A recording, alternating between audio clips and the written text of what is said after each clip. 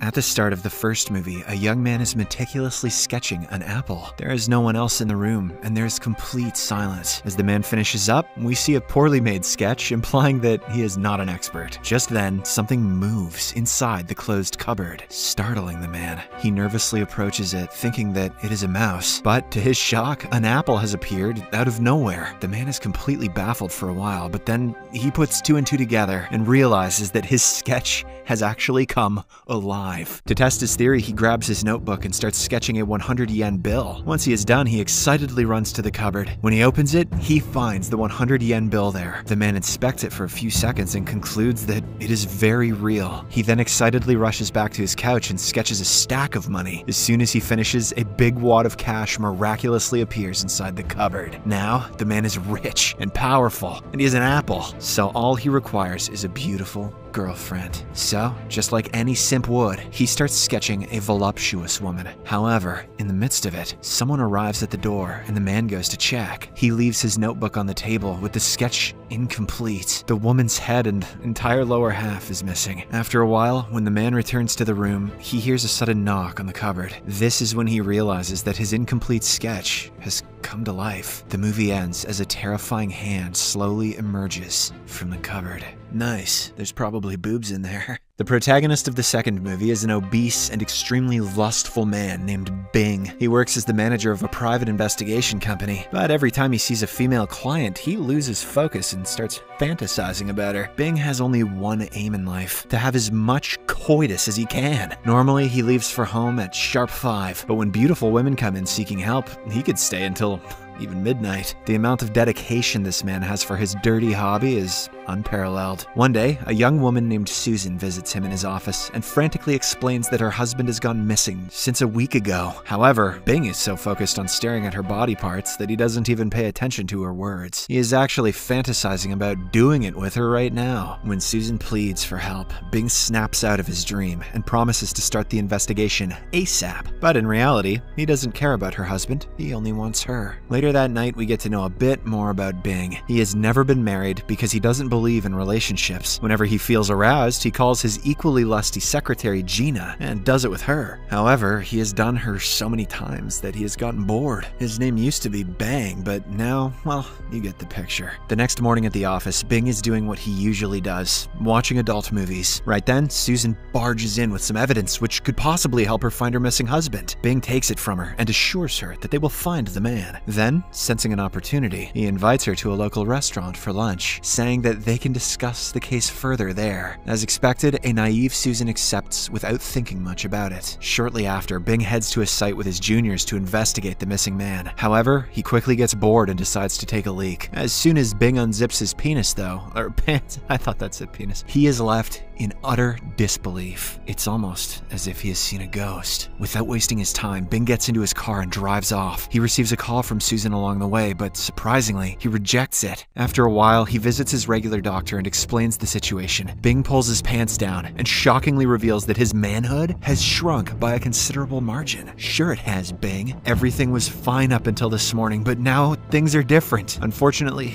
to Bing's dismay, the doctor is equally shocked and clueless. In all his years of medical experience, he has never witnessed anything quite like this. He only says, "Have some Viagra. Hope it comes back tomorrow morning." So, that night, Bing consumes the pills and goes to bed. He even places a camera nearby to check if something supernatural is trying to take away his manhood. Unfortunately, when he wakes up the next morning, he realizes that the situation has gotten worse. The manhood has shrunken to an even smaller size. Soon he'll have even smaller PP energy than Bezos. Terrified by this, Bing desperately tries to seek help. Hence, he goes on a rampage across the city, revealing his tiny pee to everyone he meets. Bing shows it to a guy at the pharmacy, his juniors at the office, and even random people at the supermarket. When nothing works, he travels to the Himalayas and pleads for help at a monastery. One particular monk steps forward and says, "We can beat the evil out of it."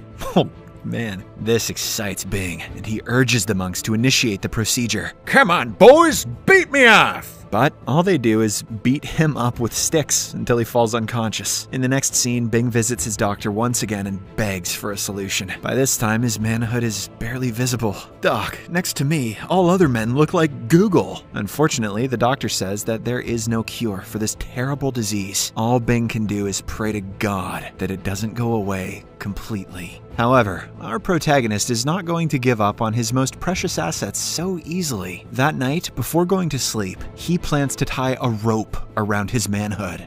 Good luck. Unfortunately, at the same time, his secretary Gina barges into the room, looking for some action. When she sees him in this state, she is taken aback. Gina can't believe that the manhood she loves and cherishes so much has now become the size of a pea. Suddenly, it starts shrinking again, and the two are sent into a state of panic. Gina desperately tries to hold it with the rope, but it's too late. Bing's manhood has disappeared into thin air, and now he has nothing to live for. The movie ends as a depressed Gina leaves Bing's room, probably because she is not interested in him anymore. On a Halloween night, a young woman is traveling alone in her car. She appears to be lost and scared, as there is nothing but wilderness and silence all around. So, she takes a U-turn and goes to the nearest gas station to ask for directions. To her bad luck, there is no one around. Anxious, the woman gets out of her car and knocks at the door. Right then, the attendant angrily arrives, chastising a strange-looking clown. The latter has apparently smeared his excrement all over the bathroom. As the woman looks in shock and confusion, the attendant threatens to call the cops if the clown doesn't leave. He also warns that he has a gun, which he will not hesitate to use. The statement appears to anger the clown a bit. However, he chooses to leave without causing any commotion. Following this, the attendant helps the woman with gas and other necessary supplies. As he is explaining the directions to her, suddenly, a loud bang is heard from the store. The attendant slowly goes inside to inspect, but sadly, he never returns. After 10 minutes, the woman becomes worried and heads inside the store as well. When she reaches a certain room, she is horrified by what she sees. The clown from earlier has brutally killed the attendant, and now he is dissecting him bit by bit. In the next scene, we see the woman nervously driving away in her car. She tries alerting the authorities about the murder, but due to bad reception, the call doesn't go through. Just then, she notices the clown waiting for her on the side of the road. It appears as if he has teleported to the location. Fortunately, before he can get to her, the woman drives away. After a while, she spots a car on the road and approaches it for help. But to her horror, the driver has been assaulted brutally, probably by the same clown. This prompts the woman to quickly get back in her car and drive away. Unfortunately, as she is trying to call her boyfriend, we see that the clown has somehow snuck into the back seat of her car. He suddenly puts plastic over her face, trying to suffocate her, but the woman manages to escape by hitting the brakes abruptly. She then runs into the forest on foot until she comes across an abandoned warehouse. Although it is dark and scary, the woman decides to take her chances. She gets inside and bars the door with a metal rod. Soon, the clown arrives and starts banging on the door from the other side, but when he fails to open it, he goes away. Several hours pass by, but the woman still doesn't have the courage to go out. As she tries to sleep, suddenly, the clown appears through the ground and catches her. He then beats her several times with a whip. He calls it his happy whip, causing her extreme pain. However,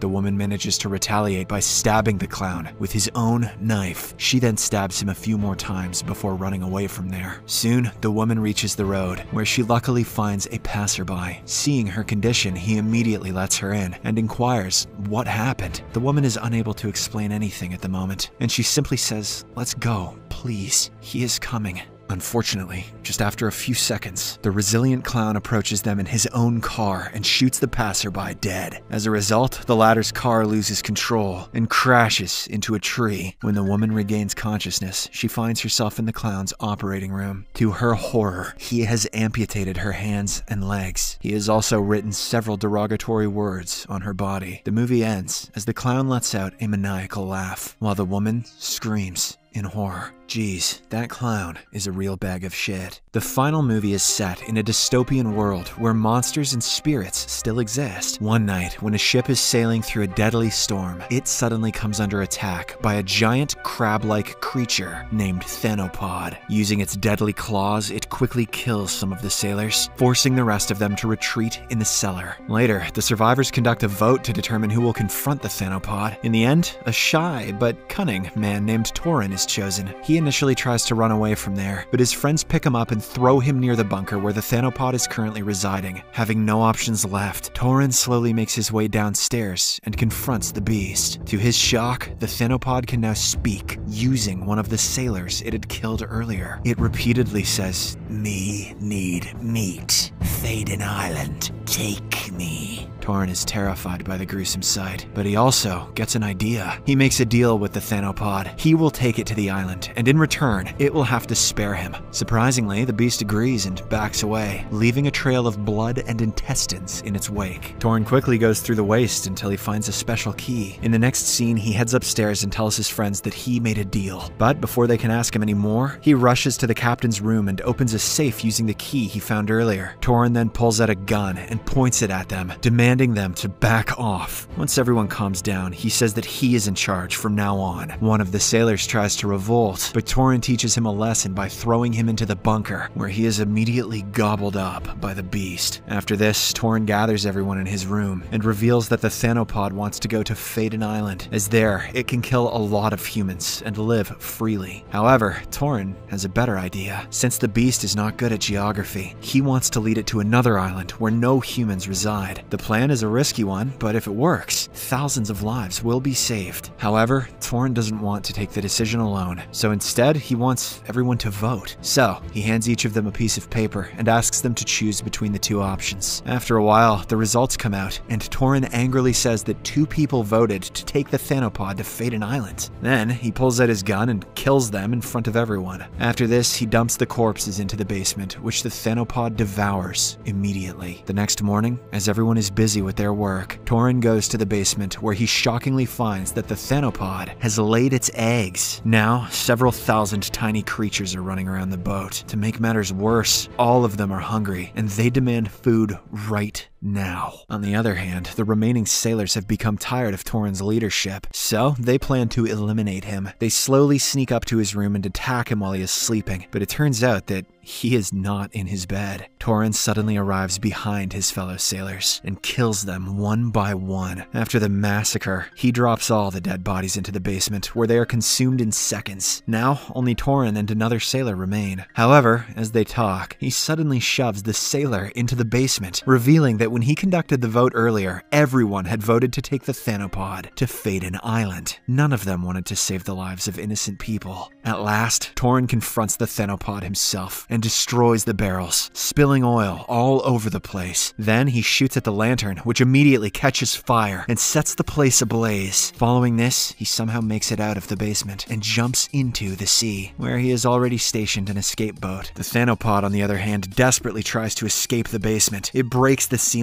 and almost manages to get out, but just then, an explosion occurs, killing the beast along with all of its children. The movie ends as the badass Torin slowly rose away from the explosion. Subscribe for more videos like this, turn on notifications, and leave a like to help the channel out. Thank you for watching.